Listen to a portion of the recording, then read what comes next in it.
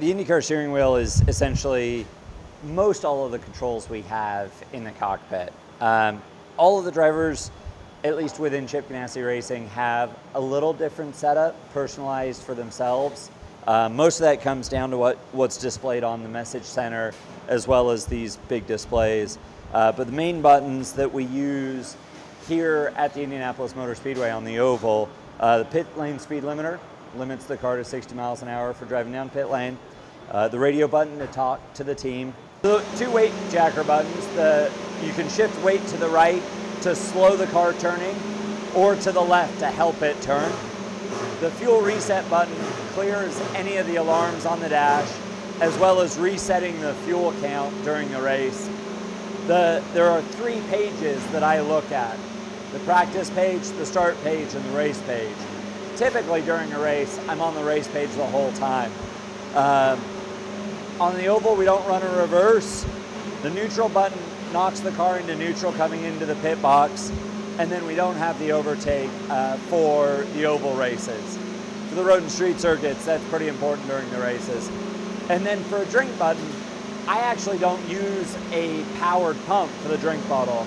I have a bite valve in my helmet so that when I want it, I can just suck on it like a long straw. So it's not powered at all. And then the rotary position, a lot of people, my friends have asked me, they're listening to my in-car radio, they're hearing wheel 1, wheel 2, wheel 8, and those are different engine settings that are set by Honda that changes how the engine works. Sometimes it's fueling, sometimes it's ignition, sometimes it's boost, sometimes it's just, if a sensor fails, there's a fail-safe in there. So I use that. And then on the dash itself, on the actual steering message display, the center unit here shows me my gear, so I can keep track of what gear I'm in. These lights come together as I accelerate and tell me when to shift. The 4 lights in the corners and 4 along the bottom each have a different meaning for a different alarm. All of them come on when I'm on the pit lane speed limiter. Some come on, the yellow light flashes when the track goes yellow, things like that. And then the main display is where I get a lot of my information.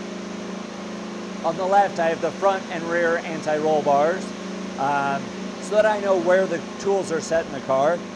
The weight jacker position, so as I change this and shift crossweight in the car, it shows up on the dash. Then I have miles per gallon, so I know what sort of fuel mileage I'm getting.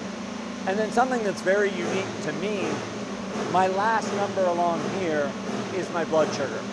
I wear a Dexcom continuous glucose monitor, so I have a sensor on my body, and it transmits to a receiver. Now that receiver is plugged into the car, into the data system. So not only does my blood glucose number come up here on my steering wheel, but it's transmitted via telemetry radio back to the pit lane. So my engineers that are keeping track of fuel level and oil pressure, tire pressure, keeping track of my body data as well.